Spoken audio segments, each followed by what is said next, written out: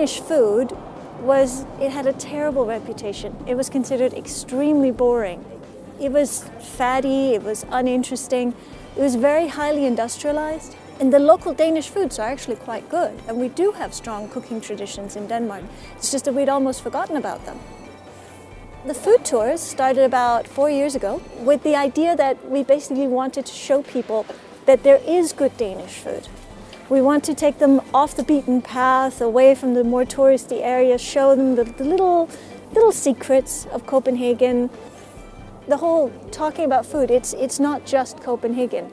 It's in many other countries as well. We get about 70% of our customers through our website, which is foodtours.eu. We have pictures of the various tours and information that tells you about where we're going and what we're doing. And so .eu seemed like a very good idea. It seemed like a way that we could show that we're part of a larger whole, a larger collaboration. We're hoping to build up some new tours here in Copenhagen. We're hoping to increase our collaboration with other Baltic countries, such as Tallinn and Helsinki. So hopefully our website will grow to include more countries, so that one day it's the whole EU in Food Tours EU.